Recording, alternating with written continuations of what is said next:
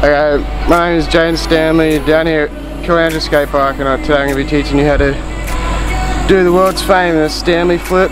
Either you want to learn how to do it or learn how I do it. For all you that don't know the story about the Stanley flip, I did it back in 2011, which was my world's first. For a few years it wasn't done, then all the younger kids have been doing them, like Reese Rogers, I taught him how to do them, and Will Johns, he's done it really good at them, Dane Forbes, all them riders. If you are consistent with your flips, and if you can flip whip, this trick is in your skill level. So yeah, I consider giving it a try because it's really fun to learn.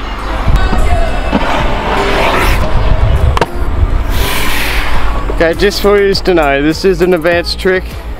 So if you're not comfortable doing it, I would suggest not to. Or if you really want to learn it, I'll be going to a foam pit or a resi. Just to make sure you don't hurt yourself doing it because it is advanced.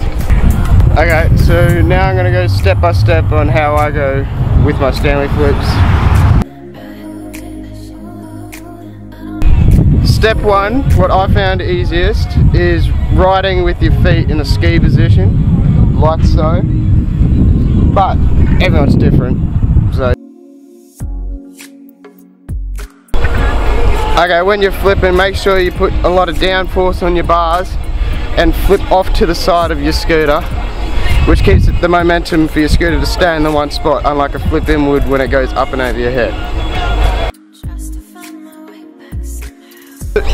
Step 3 is when you'll be halfway through your flip and you'll feel your hands in an XR position with your bars, and that's when you should be spotting your landing, making sure you got everything right, which is the scariest bit.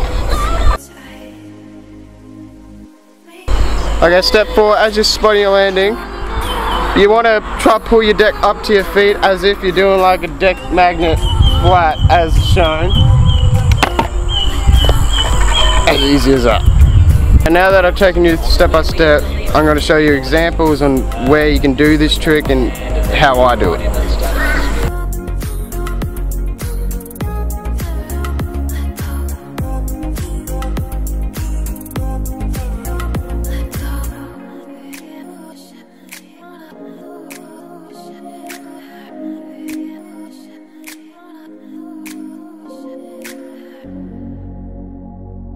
Concludes my how to Stanley flip video.